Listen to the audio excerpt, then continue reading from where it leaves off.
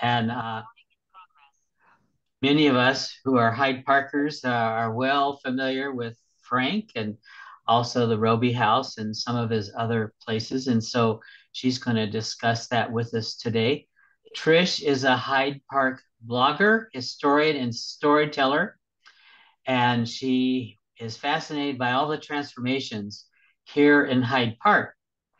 And she's actually known as Hyde Park Trish. She has her doctorate from U Chicago. And after teaching American Studies and Literature at Union College, St. Louis University, and Michigan State University, she came back to Hyde Park. So we're glad she's here with us. And she's very active in various organizations here and around Hyde Park. So that's my introduction. But before we turn it over to her, if you have any questions or comments that you want to make, save those to the end. You can put them in the chat box, and Pat and I will monitor the chat box. And or you can indicate by using the knob that says raise your hand, and we'll get to those questions. Following that, uh, discussion, we will have our usual chat and connect. And Laura Cracky is actually in or on her way to Boston to visit with her great grandbaby. So she's not here today. So I will host our connect and chat after um, our discussion with Pat. Trish. So Trish, it's all yours. Take it away. Okay, let's see if I can get my screen back up.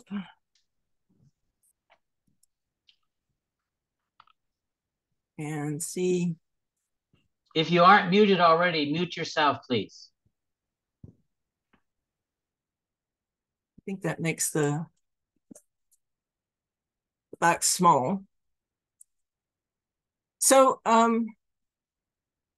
welcome. So I'm not sure, it's not exactly the passions, though I do talk about one of his big passions. But this is about Frank Lloyd Wright in Hyde Park.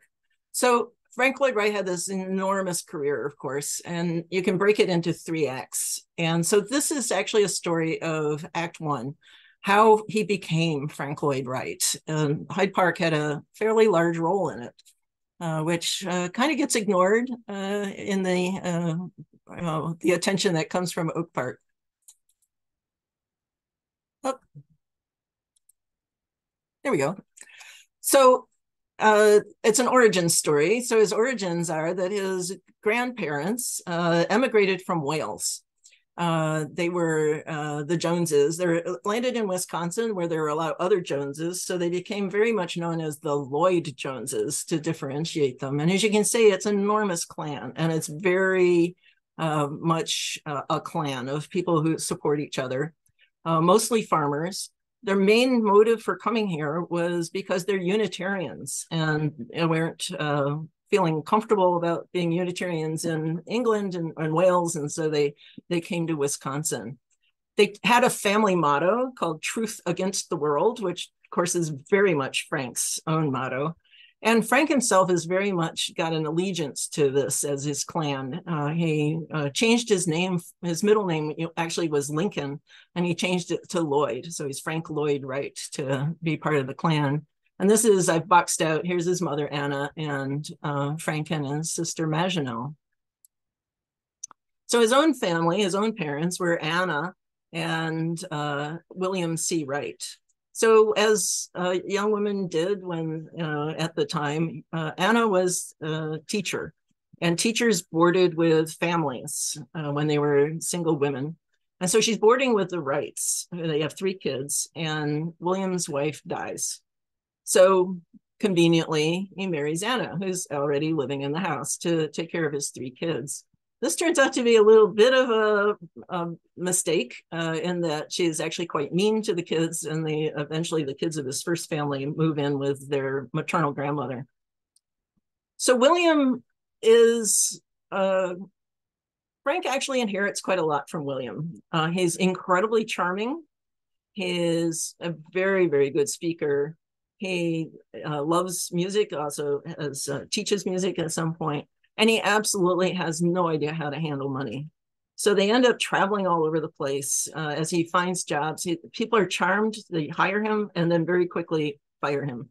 So Anna is the one who has to keep the family afloat, try to deal with things. And this is really hard for her because she really wants beautiful things, and she really wants Frank to be an architect, and it's pouring her energies into his education at home. And finally, the brothers, the clan, the Lloyd Jones clan, shows up and says to William, okay, get lost. We'll take responsibility for Anna. We don't want to ever see you again. And Frank is 14. He never sees his father again. So one of the brothers is a really interesting character, Jenkins Lloyd Jones. And nobody seems to have written a real biography of him. I hope somebody does, because he was just a fascinating character. It's unlike the brothers who were farmers. Jenkins had, as a teenager, had gone to the Civil War and fought in 11 brutal battles. And wounded, he always walked with a cane. But he came out of the war as a fervent pacifist, and he went to Meadville Seminary in Pennsylvania to become a Unitarian minister. He was extremely talented orator, and they immediately recognized his talents and sent him off to form Unitarian congregations across the Western United States. After a few decades of that, he decides to come to Chicago and work on the South Side. So he decides that he needs to build a church, All Souls Church. He hires a very prominent architect named Silsby to build his church. And word comes down from the clan that they want a chapel in Spring Green, Wisconsin, for the clan. So he takes Silsby up to Spring Green to build this chapel, which still exists. And it gives you a sense of Silsby's shingle style architecture. Wright, Frank, as he's now 18, he did not graduate from college, from high school. He goes to work for an engineer, figures out how to get him in as a special student to the University of Wisconsin, where he manages to take 4 classes in geometry mostly. He joins a fraternity. He spends a lot of money, gets into debt, but he's itchy, and he hears that Uncle Jenk is showing up in Spring Green with a real architect. This is his dream. So he takes off from the University of Wisconsin and shows up in Spring Green to meet Silsby and May. There are people who say that he helped with the interior design. There's no real documentation, I gather, but anyway, I showed the interior. This might be Frank's first work.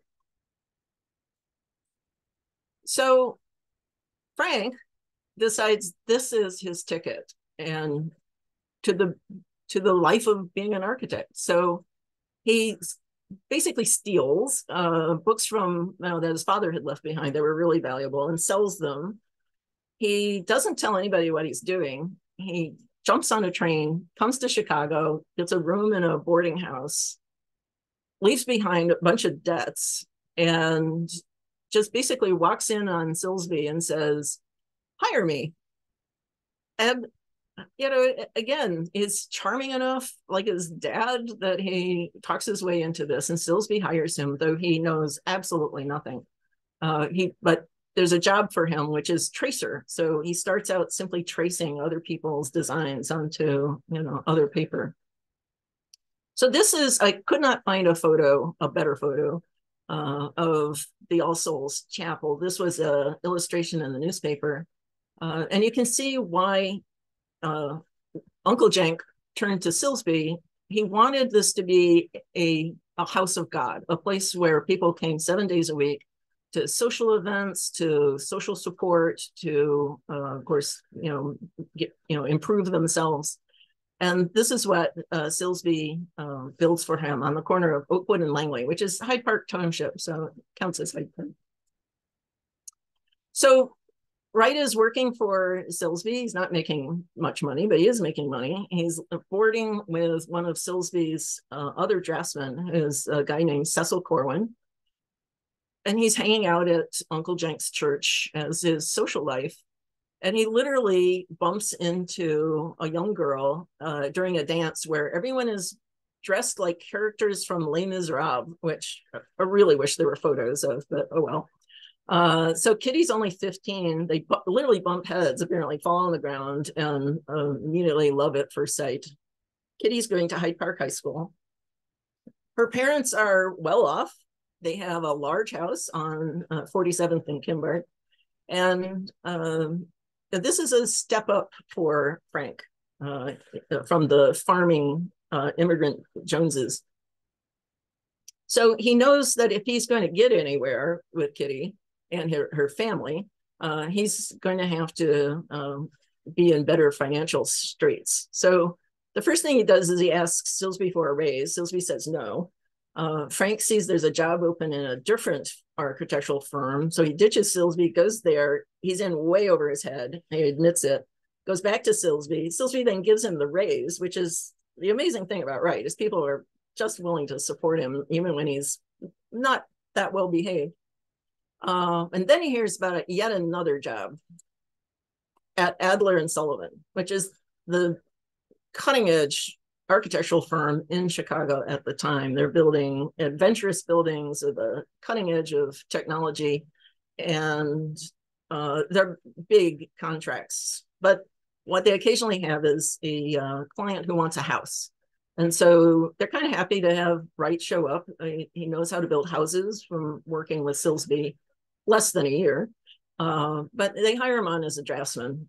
And Sullivan obviously really likes him, because it's not very long that Wright goes to Sullivan and says, I need a raise. And Sullivan says, well, okay. Then Wright says, and I need a 5-year exclusive contract, or I need a 5-year contract. And Sullivan says, okay, I'll give you a 5-year contract, but it's got to be exclusive. You have no moonlighting.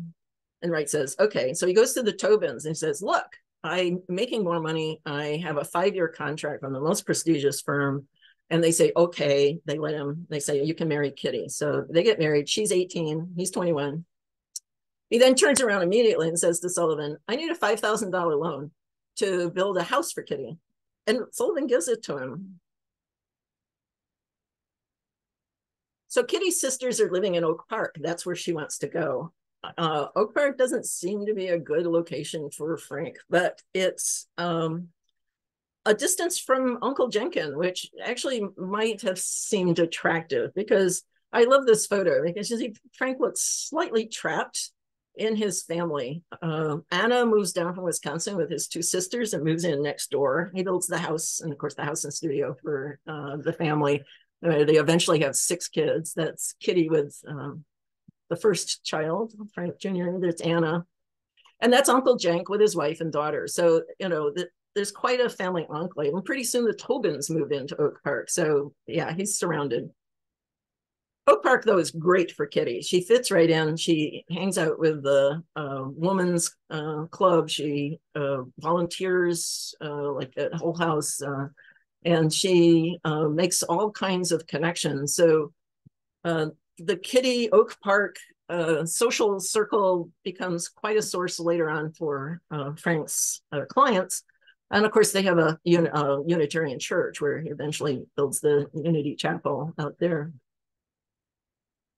He doesn't fit in. His hair's too long. He dresses flamboyantly. He drives a really fancy sports car. He spends way too much money. So the next big event is the Columbian Exposition, where every big architecture firm in New York and Chicago are in Chicago, in Hyde Park. So Frank gets to see what everybody is doing, what everybody's up to, as he supports Louis Sullivan as a draftsman. He's now in the office right next to Sullivan's. So everybody, so the big New York firms are in the court of honor, where everything is white, partly because they're saving time and money by spray painting everything. But it's classical, it's grandiose, it's a lot of ornamentation that's, it's vaguely Greco-Roman. Sullivan is not in the court of honor. This is Sullivan's transportation building. It's also, as you might notice, not white. He just breaks the rules. It's Byzantine, and it's colorful, and it has a very Sullivan-esque doorway. Some people claim Wright contributed to the doorway, but it's a little unclear, and it's a very Sullivan-esque looking thing. So he's not really getting to do his own work. The house situation kind of dries up in the firm, so he's not really getting to do his own work. And he needs money. So while everybody else is busy working on building the buildings and designing the buildings in 1892, Wright starts building a lot of these bootleg houses, illegal, because, well, they break his contract. You know, he's supposed to be not moonlighting. He claims there are 3. He talks about 3 bootleg houses, and they're here in Kenwood. People who have done research, though, are finding a lot more. So there are a lot more of these moonlit houses, but they're not ones that Wright claimed. I think because he gets to do things with these houses that start him experimenting and you know, start him on the way towards his own architecture. So when I got looking at the MacArthur house, I got thinking to myself, wait a minute, he's 24. He can't sign the paperwork. Oh, yeah. So I skipped ahead. The reason I have these guys here, this is Cecil. So Frank can't sign the paperwork. So his good old friend Cecil from Silsby's days is signing the paperwork for him. So he can't sign the paperwork. Who are these people with a lot of money who are building big houses who are hiring this young guy who, you know, where there's something kind of shady? Well, it turns out that MacArthur and Blossom are members of the All Souls Church. They have known Wright for years. They're friends with Uncle Jenkin, and you know, they're totally on board with helping out Uncle Jenkin's nephew. MacArthur has made his fortune, or you know, they're upper middle class. They're not the super wealthy, but he's selling these kinds of lanterns across the entire Western United States. And people have said, oh, these are colonial revival houses. He's hiding from Sullivan. Well, when you look at the third house, that I don't think that's the explanation. I think maybe the clients maybe wanted this, and maybe Frank was kind of experimenting with these different styles of you know, exterior look. But he's already experimenting with things that he's interested in, which is, he has this idea of domestic architecture as private. And so the side, they don't have big front doors. They have side doors where you wend your way in. They have porches, but they aren't welcoming people on. There are places where you can look out, but you can't be seen. And he's starting to explore how to blow up the box. He complains that the rooms are boxes inside boxes. And, you know, how do you not do that? So he's blowing out the corners. So the corners have these, front and back have these, this lovely bow window of leaded glass. And he's experimenting with cantilevering. So the corners are cantilevered out over the windows. They're not load bearing. So the reason they're side by side is MacArthur had bought 2 lots, and he convinces his friend George Blossom to do the lot next to him. He also knows Wright. He could not find a photo of him. The only thing I could find is this drawing from the newspaper of him fishing up in Minnesota. So there he is with his dog.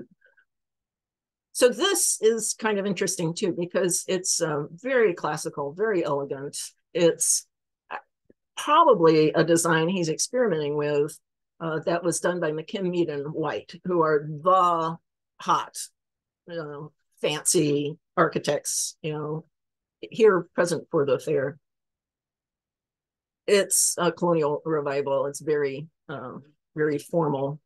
And you can see that the floor plan looks like it's, again, four boxes, sort of opening in the middle in these 4 boxes. But when you go into the building, it actually doesn't have doors. What it has is these archways. And so he's opening up the floor plans already into a different kind of space where you can flow through it. You can see different things. And it's a really lovely place. Oh, I included this photo from the 50s because most of the time I've been around, the house has been yellow. And I was kind of shocked to see the other day that the new private owners have turned it gray. But gray may actually have been the color it was supposed to be, because this is the color it is in the 50s. Inside, they're lovely, not amazingly unusual, but they are lovely examples of arts and crafts interiors with built-ins and beautiful glass and this, you know, the beauty of the wood. And they start to have this glass. So I think it's 79 of his houses, the buildings all have this leaded glass. And each of the buildings, the design is completely different. So he designs the glass particularly to carry the message of that particular building. It means you don't have to have curtains. It means you can have this lovely light coming into the buildings, and you can carry a theme throughout. So the Blossom House has this very formal sort of festoons, for the very formal, elegant house. And the MacArthur House has that swirly pattern, and it shows up everywhere, first floor, third floor. So this is what I mean by, I'm not sure he was hiding, because this is the third of the bootleg houses. In 1951, there's a retrospective of his career, and he starts the retrospective with this house. This is the house where he gets to be Frank Lloyd Wright for the first time. Harlan is a dentist and a bank executive. Doesn't seem to be a Unitarian. Not quite sure how they hooked up, but he apparently was totally willing to let Frank make a very different looking house. And it's got some of the same ideas, the side entrance, the way the balcony and the patio are private spaces, bands of casement windows, and this wonderful ornamentation, very Sullivan-esque ornamentation that's all over the outside. It's an oak leaf pattern. When I say he wasn't hiding, he really wasn't hiding. This is at 44th and Greenwood. Louis Sullivan's living at 45th and Lake Park. So he sees this house. And there are at least 3 different versions of what happens next, all of them narrated by Wright, and all of them slightly questionable, but it ruptures the relationship. Frank is moonlighting and taking Sullivan-esque ideas and not telling anybody, and Louis Sullivan is not happy. However, so they see this as they fire him. That's not entirely clear, because one thing that's happening is there's this huge national depression. Adler and Sullivan's business is drying up, and by 1894, the firm is dissolved. So, Frank may have been on the way out simply because the whole firm was in trouble. Weirdly, this offered an opportunity to do something really, really different that he chooses not to do.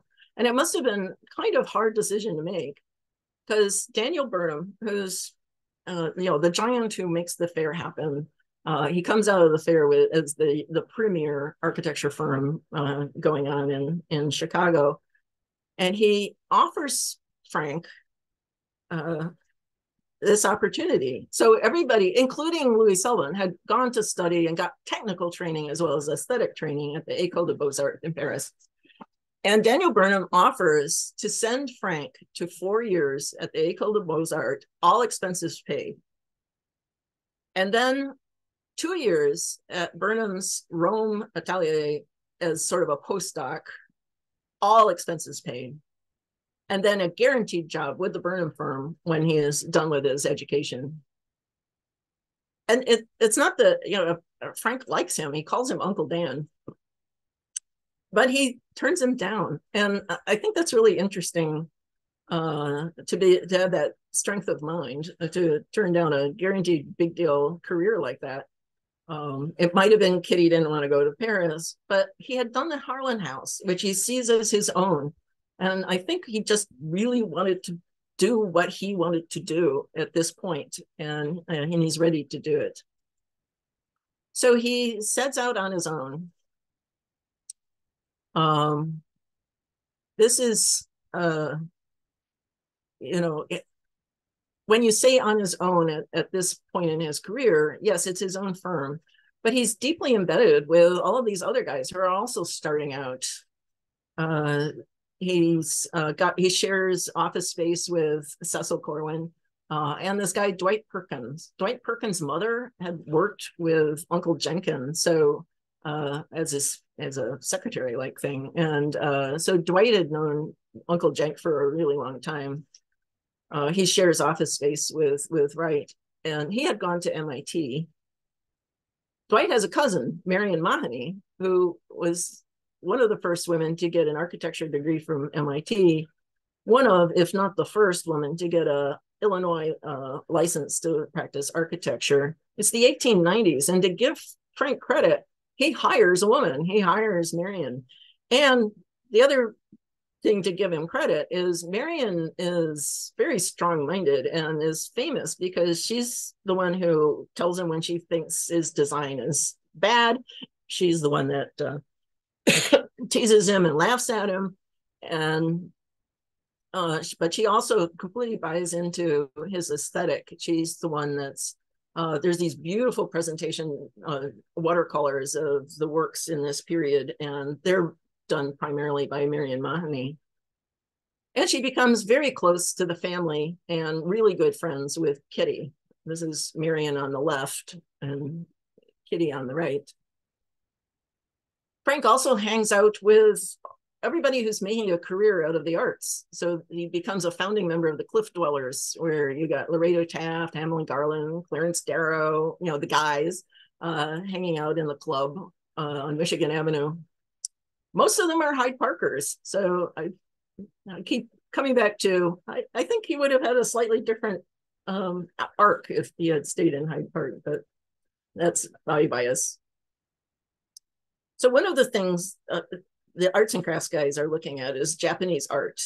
And one of the wonderful things about the fair was they've been reading about it, but they got to actually experience it at the fair and what these spaces were like with these extended eaves and the open floor plans, and also what prints, what the prints were like. And you could do a whole other talk about Frank Lloyd Wright and the influence of Japanese art and architecture.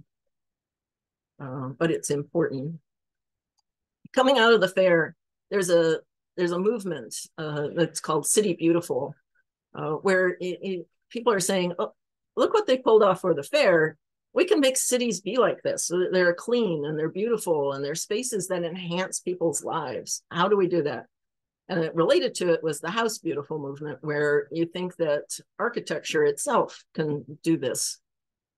So a Unitarian minister named Gannett gave a sermon called "The House Beautiful," and his friend, Wright's friend William Wilson Winslow, and he had heard this, and they decided that it needed to be printed up, and that they would spread his message of that architecture could enhance spiritual, intellectual, societal, and physical health. Wright is very immersed in the theory of what he's doing. He gives talks, including a really famous one about arts and crafts and the machine.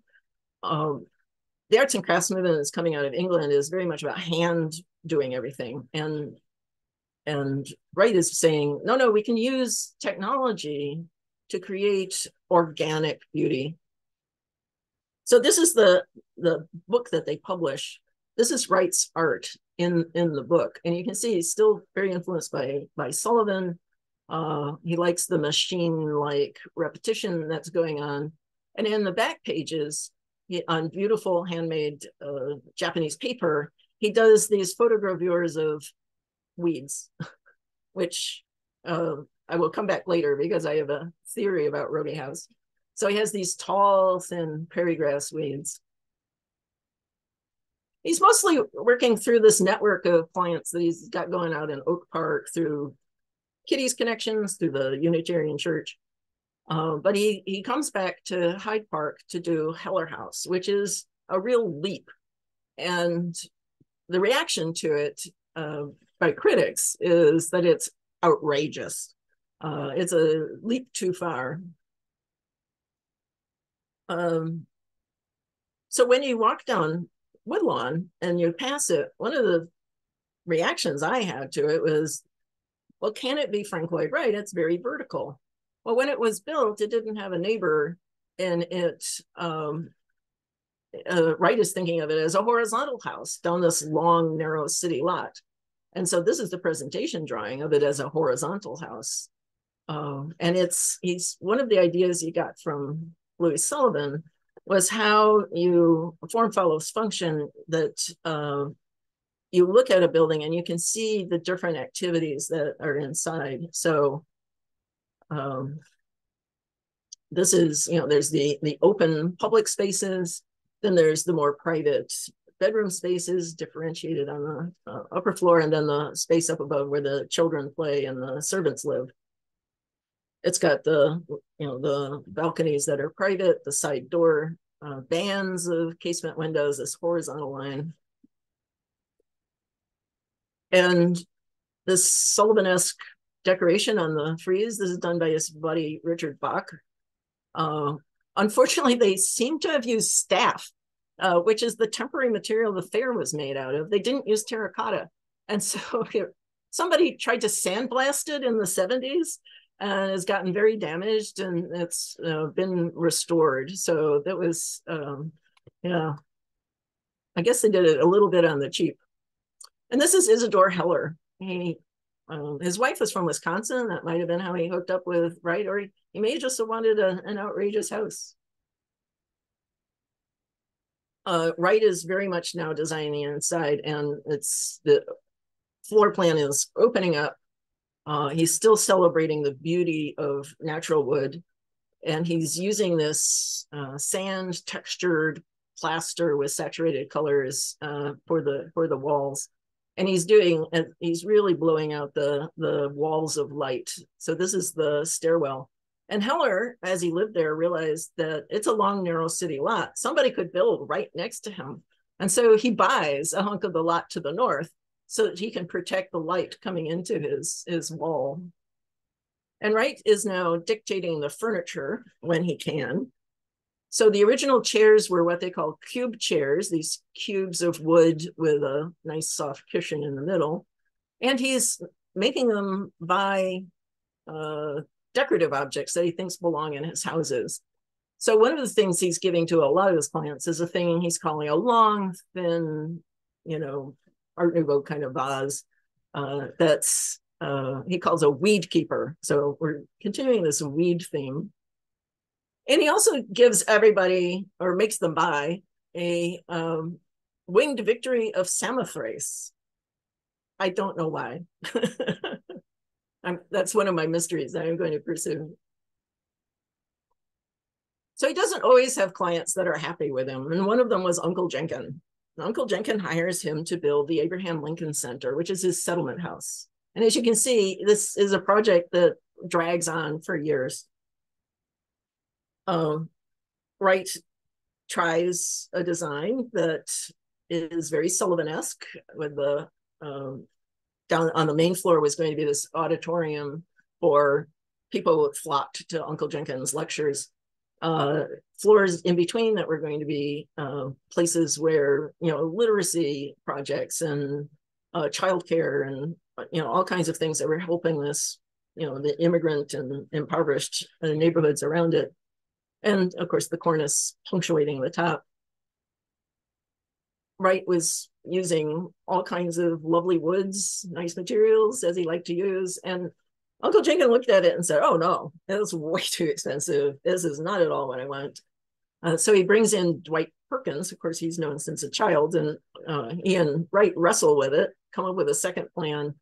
Jenkins turns it down, and Wright writes on it, built over the objections of the architect, and storms off. So he's on the outs with Uncle Jenkin at this point, mid 1905. And Dwight Perkins finishes it. It still stands. It's on Oakwood and Langley. Unfortunately, the All Souls Chapel is gone. Every once in a while, Wright would get the ideal client. And the ideal client comes along in 1909, and it's the Robies. They want a Frank Lloyd Wright house. Laura Robie is a graduate of the University of Chicago. She wants to live close to campus. She's involved in campus activities. She's from Springfield. She knows the Danas. She knows, what Wright did for the Dana house. She wants a Frank Lloyd Wright house.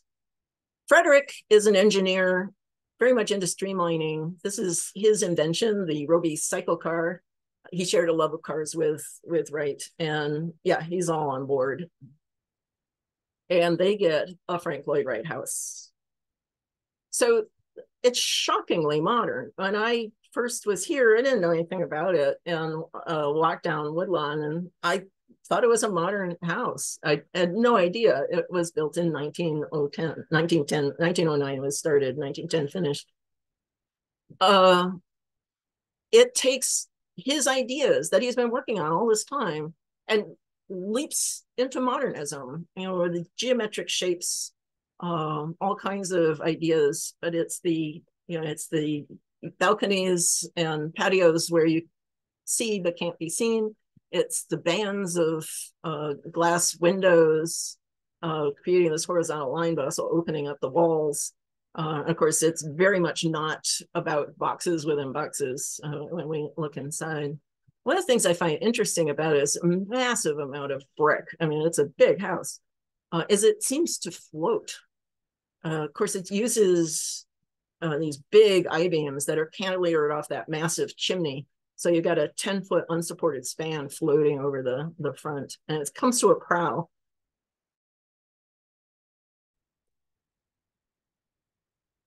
Oops. So here's what it looks like now with the restoration. You can see it's wide open, but it flows from dining room to living room. It plays a lot with the light. The walls have disappeared. And this is my theory about weeds. I think these are prairie plants. Stems, little leaves, and then the bushy flower heads. Anyway, he seems to have this thing for the weeds. So that's my theory. And the light fixtures do, this is the original one. The replicas don't do it, but this original one throws the same pattern as the stained glass up on the walls. So, I mean, it really is a stunning building. But he doesn't see it completed. He runs off with Mima. So Mima, if I had done this talk last year, I would be on, she's the other woman, and she broke his marriage, and this is all bad. In 2023, the very first biography of her came out, written by a distant relative. And she turns out to be this really interesting figure. And the story about how they are going to Europe is really different. They both have projects in Europe. And Wright is, I think, burned out. One thing, he's done like 137 buildings in like 5 years. He's got 30 projects going on at the same time as Robie House. He needs the money, of course. He hates Hope Park. So partly he's fed up, and Maiman never fit into Oak Park, and she falls in love, and they're ready to go. His project is the Wasmuth Portfolio, which is these stunning, beautiful presentations of his work to this point. And he knows this is going to solidify his reputation and be an ability to articulate his vision of her architecture. She is in the process of setting up the ability to translate from Swedish to English the works of this woman, Ellen Kej, who's a radical Swedish feminist. So she's got this project in Sweden. He's got this project in Germany. So they go to Europe, check into a hotel, sign in as Frank Lloyd Wright and Mrs. Frank Lloyd Wright, and someone tips off a journalist. The journalist comes, verifies that they've checked in, and it hits the Chicago newspapers as this scandal. Everything blows up. They're hounded from hotel to hotel. They do complete their projects, but it's rather a nightmare. And it ruptures all of these relationships that Wright had with all of these colleagues and the guys. He gets voted out of the Cliff Dwellers Club, and it's chaotic mess. So they retreat to the Klan, to Spring Green, where the Lloyd Joneses are, and he builds Taliesin. And I think this is a phase where he's actually quite joyful, where yes, things are horribly tense and they're different. But the reason I think that is I got really looking at Midway Gardens, which was a really big project for him in this period. He's as usual, he's hired to do a small thing. He's hired to do a German beer garden with music. And he persuades the owner, Waller, to turn it into this extravaganza. And he has this vision of it being the unification of the arts. It's his crazy architecture. It's Richard Bach's murals. It's Iannelli statues. It's the symphonic music, Wagner in particular. And Anna Pavlova comes with her troupe. So it's the performing arts. And it's all going to come together in this joyful experience at 60th and Cottage Grove. So in the summer, you'd be outside. In the winter, you're in the winter garden, and there's a restaurant, there's 2 swimming pools, there's a dance floor. This is the cigar stand, and Richard Bach's murals are all these bubbles, or effervescent champagne bubbles. The sprites that are inside are these joyful things. So this is, I think, that this is a moment with Mema that, and, he feels like he's really got his creative juices going. And then he gets a telegram while they're working on it that he has to rush back to Wisconsin. And there's this horrible, horrible thing, which is this handyman who they know is acting very strangely. So they tell him, that he has to go. He sets fire to Taliesin. He locks all the doors and windows except one. He stands at the one with an axe. And so people are caught between the flames and the smoke and the axe, and 7 people die. Mema, her 2 kids, and 4 assistants. And Taliesin is burnt. And this totally ends. Anything you can look at is this first phase of his career. I said his years in the wilderness. He makes really bad choices. He doesn't get contracts. He's doing so little work that everybody thinks he's old-fashioned by the time you get to the 30s, and you've got the 20th century styles. And then he meets Olga Vanna. Olga Vanna is 30 years his junior, and she is the one that turns things around and makes an Act 3, because she's experienced this herself. She studied with a guru, a maestro, and paid money to be the apprentice and learn at the maestro's feet. She sets that up for Frank. So you have the Taliesin system, you have apprentices who come internationally, because the thing the Wasna's portfolio did was build his international reputation. And so he has apprentices who are creating their finances. And bit by bit, he starts getting even little jobs, and he blows each one of them just out of the ballpark. So the parents of one of the apprentices say, we bought this little piece of land in Western Pennsylvania, and we want our getaway cottage. So Frank, design us a getaway cottage. And of course, what he does is fall in water. Johnson says to them, we need an office. Can you build us an office? And he builds, the Johnson extravaganza of concrete mushrooms. They're very modern looking. They're very, much a leap into what's going on in the mid 20th century. So he's always had the ability to generate attention. He writes his autobiography. He's become the kind of person that, Mike Wallace interviews. And so he can pull attention to a project. And when Robie House is threatened in the 1950s with demolition, that's what he does. He is in Chicago. He gathers in the attention of all of the reporters that he can. He gathers in his fraternity brothers. They're Phi Delta Theta.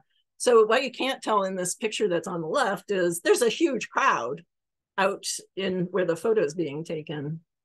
And he's lauds, he calls it the cornerstone of modern architecture and why it should be saved. The problem is why it's in danger is that Chicago Theological Seminary needs a dorm. They own this property right across from their facility. and they don't want to go any further away. But the fraternities to the north, are stuck there, are in the way. And they don't want to be the bad guys, but right now they're the bad guys. And what saves it is actually urban renewal. The guy who's in charge of tearing down and rebuilding a big hunk of Hyde Park is a guy named Zeckendorf. And he says, oh, well, you need offices. So he bought Robie House to use as his offices, which gave money to the Chicago Theological Seminary. At the same time, what's happening is nobody at this time has any idea of landmarking buildings or preservation just because you like the buildings and they have value. And this starts the wheels going. So Len Dupre is the alderman. He is in city council, and they start the wheels going to create a form of city landmarking, which had not existed before this Robie House discussion. So CTS has the money. The Phi Delta Thetas step in, negotiate with the fraternities that are to the north, and allow CTS to buy those buildings and build the dorm just to the north of Robie House. When Zeckendorf's done, he donates it to the university. The university still owns it, used it in various ways, and then in the 1990s, decided it really needed some restoration work, and so they still own it. They've leased it to the Home and Studio. So the board of the Home and Studio, at least at that time, I'm not sure, it's quite a few years later, but in the late 90s, it was still the children of Kitty and Frank. And so it kind of came full circle that they took over a Robie House and brought it back to life. So thank you. Sorry, I went kind of a long time, but there's an awful lot to say to this. That's the end, and I can take questions as soon as I figure out how to stop sharing. Here we go. Does someone have a question? Unmute yourself or put it in the chat box.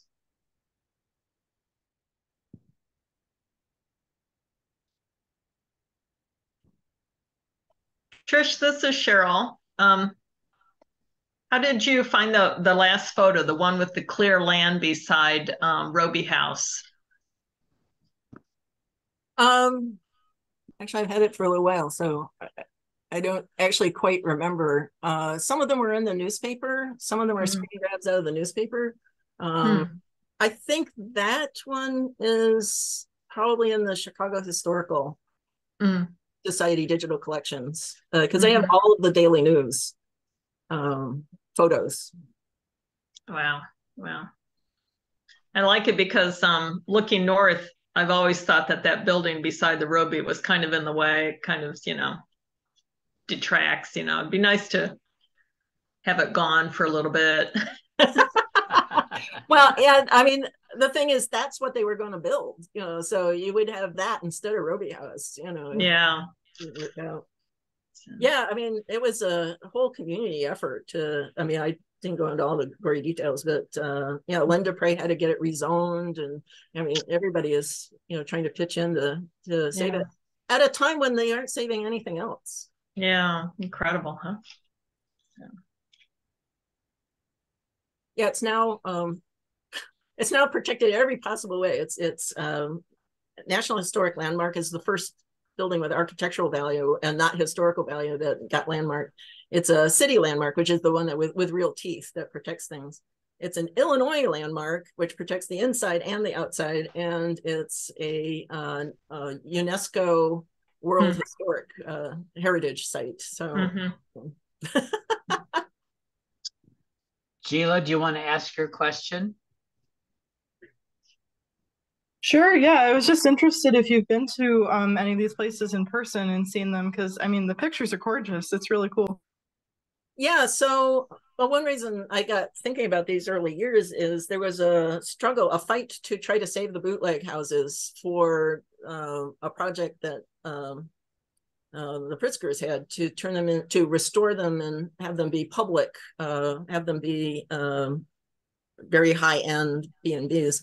So I got the pictures of the interiors. I have a lot. I have hundreds of pictures I took of the interiors of the Blossom and MacArthur House. Robie House, I was a docent for, I guess, 5 years. In the wow. early, yeah. So when the home and studio took it over, they really didn't, they were taking off really on the fly. So they basically just told us all that were volunteering that we could write our own tours. So that was fun. Now it's very regimented, and you really don't talk about Mima. But yeah, I really, so I got to see it as it went through. It was really in bad shape, and then it kept getting better and better, and as they kept restoring parts of it. So yeah, so I've the pictures of the inside Robie House. Yeah. Heller is down the street. I've never been inside. Those interiors, it was on the market a little while ago, so I grabbed those when it was on the market. Oh, nice. Kathy, do you want to make your comment? I just wanted to thank Trish for going longer. It's wonderful to hear your retrospective. I, in fact, have been in the Heller House. Friends of mine owned it, and it was a nightmare trying to get things done. They weren't there very long. I think they kind of considered that maybe they didn't want to continue with trying to restore it. But it's lovely inside. Yeah, I mean, well, that's the thing with, Robie House, it's spectacular, but as I said, I got to watch the real hardcore start of the restoration, and yeah, it was rough, partly because everything is unique. Right. I've also been in a Unisonian house. Has anyone else, the one that's down in West Lafayette? There was a tour there many, many years ago.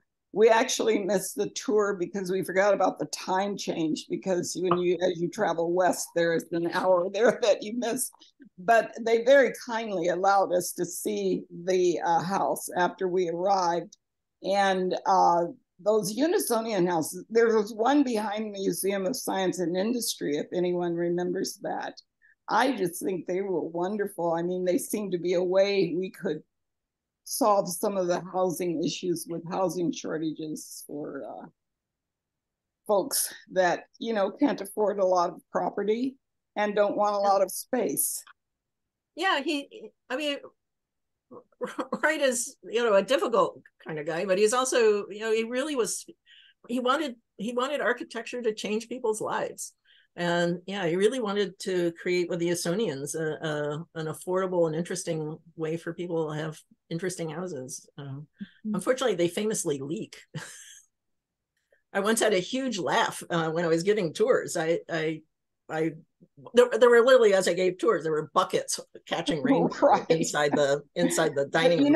A lot of Wright's properties leaked, right? So Richard has 2 questions.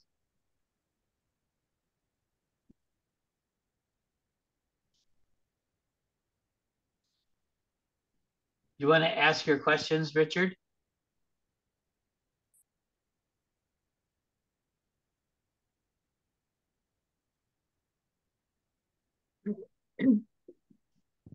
Did he type them in chat or something? Yes, I'll read them. The first one is, Frank seems to have had a lifelong association with Unitarian spiritualists. Can you talk a bit more about that? Was he actually religious and observant? Well, of course, observant and Unitarian, as he's he I don't think I think once things blew up on him, he didn't attend a congregation, but he at least I haven't noticed it, but as I say, I'm not a complete Wright expert in all of the later parts of his life, but he very much echoes the spiritual values, particularly articulated by Uncle Jenkin. And that he's doing all the way up into his 90s. He's doing these big interviews, So yeah, he maintained an emotional connection to it, even if he didn't form, part of a congregation. Gary has a comment. As a Unitarian, you can't be observant and Unitarian at the same time.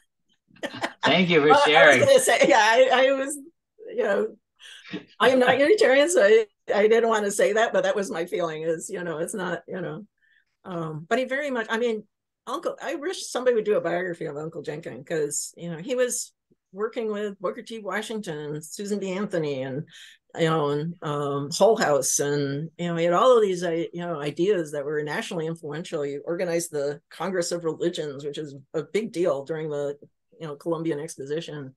Is really quite a figure.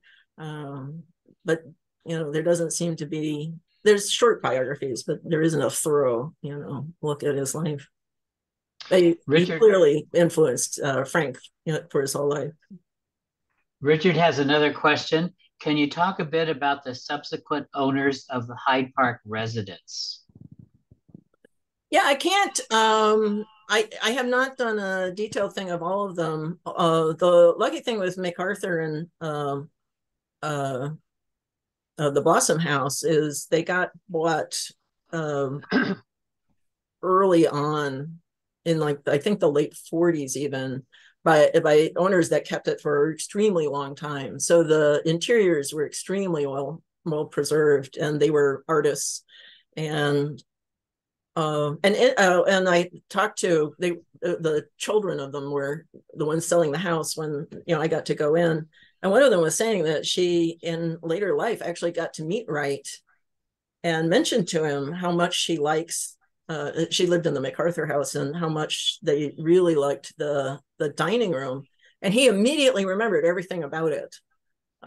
So these were houses that were important to him, and I hope the interiors have been preserved. It's they're privates, and don't know. Heller House went through quite a few owners, and of course the Robie House. It's miserable to live in. It's extremely cold, and with those great walls of single pane glass. So the Robies got divorced very fast. It's one reason I make their picture. They're separated. The Wilburs lived there a little while. They, the CTS buys it pretty early on, so that didn't get lived in very much. And then the Harlan House, he got in legal trouble. He left, had owners for a short term, and it was used for various purposes, but 44th and Greenwood deteriorated pretty fast, and then it was in a bad shape, and then in 1963 it burns. So they didn't have exactly happy stories. Heller had the best run in terms of owners. Any other question you might want to raise?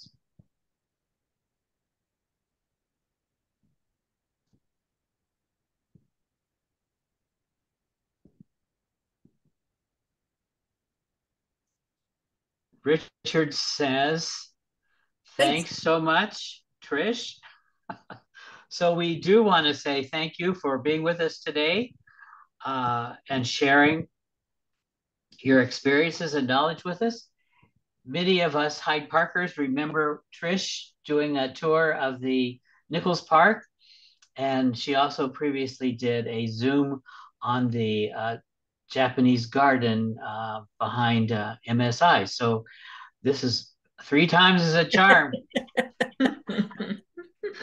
Thank you, Trish. Well, it's fun to share the research. It's we live in a really amazing neighborhood. Mm-hmm.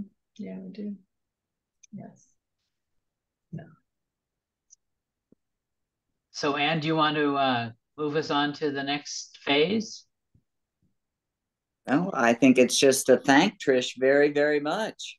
And I hope we can find another topic for you to do, because I think we all learn a lot. Mm-hmm. And it makes us appreciate our community. So if you have more topics, let us know. Oh, I got a lot of them. And okay. I will make a pitch this week. The Herald will publish my piece on the Golden Lady. Oh, really? Oh, that would be wonderful. Yes. Yeah. Yeah, we have a very rich in history community, and we need to know more of it. Yes. Did Wright ever get an architectural certification, degree, nothing? He never did. Well, even though so this is the thing. It probably, so he pushes the technology to its absolute limits, perhaps in part because he has a limited understanding of some of the chemistry and stuff involved. And most of the time it kind of works. But that's one reason he has leaky houses and stuff. So okay. That's what I was I think a problem with the Unity Temple, if I recall correctly, is it doesn't have correct expansion joints. And so the concrete doesn't expand correctly. On the other hand, he did the Johnson wax thing with those giant concrete pillars, which nobody thought would work, and it's standing still. So yeah, but I think part of his willingness to do wild and adventurous technological experiments was he didn't know they weren't possible. Very good. But we thank you so much, and we look forward to reading your article, and maybe we'll get you again to do something for us. So okay. Yeah. I'm so glad everyone came. It's delightful. Join us for our holiday celebrations that are coming, and we hope to see more of you.